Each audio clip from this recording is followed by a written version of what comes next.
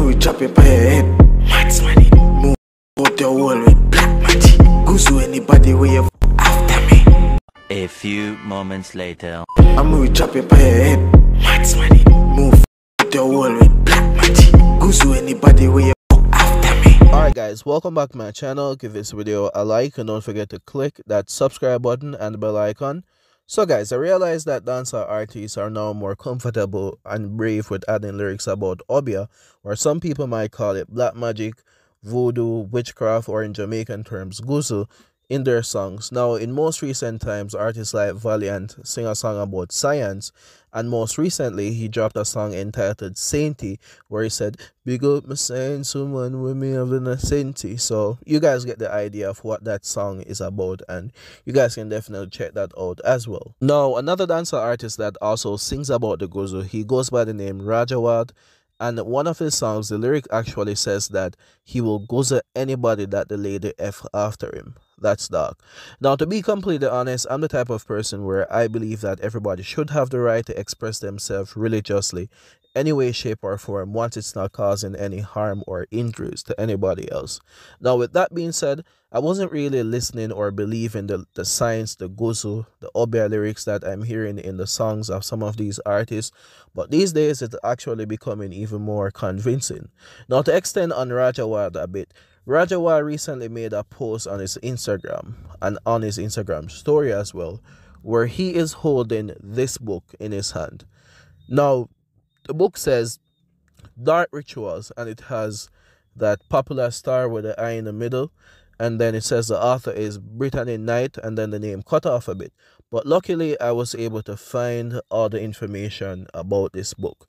Now, the author of the book is Brittany Nightshade, and at first I was thinking this book was probably just a little prop, or something that is probably not so legit or anything like that.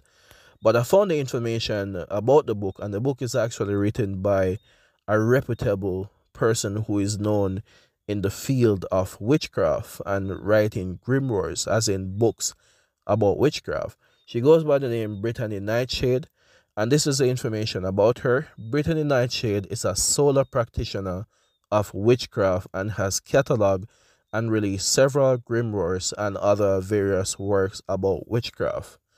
That's the information about the lady or the person that wrote the book that RajahWild is holding in his hand here. Now, the specific information about the book that RajahWild is holding, and this book is also available on Amazon, which means people can actually order it. Now, the information about this book, it says, best-selling author Brittany Nightshade has released a new book of spells containing plethora of black magic and dark rituals. This book of shadows has a wide assortment of new and old spells and rituals that, when masters, have the potential to grant power, wealth, and anything else you might desire. Your enemies won't stand a chance when you wield the power of these dark sorceries. Whether you wish silence, curse, hex, or utterly destroy your opposition, there's sure to be a spell to fit your needs. If bending the world to your will is a goal, this is the spellbook for you. Brittany doesn't overcomplicate things and gives you concise instructions on to complete each ritual. She also supplies you with contact information in case you have questions about any of the rituals in the spellbook. Dark magic, also known as black magic, is a gateway to powers that you've always had but didn't know how to tap into.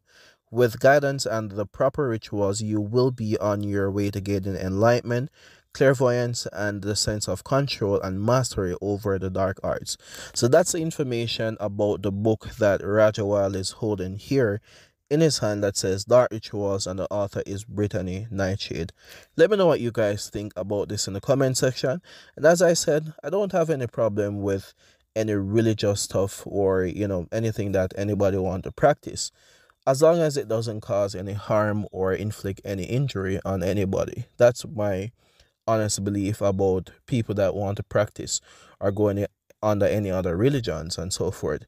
That's my honest belief. But this right here is definitely, I would say, convincing about the arts of Guzu. But let me know what you guys think about this in the comment section, and don't forget to give this video a like and click the subscribe button and that bell. Until then, walk good, stay safe, and peace out.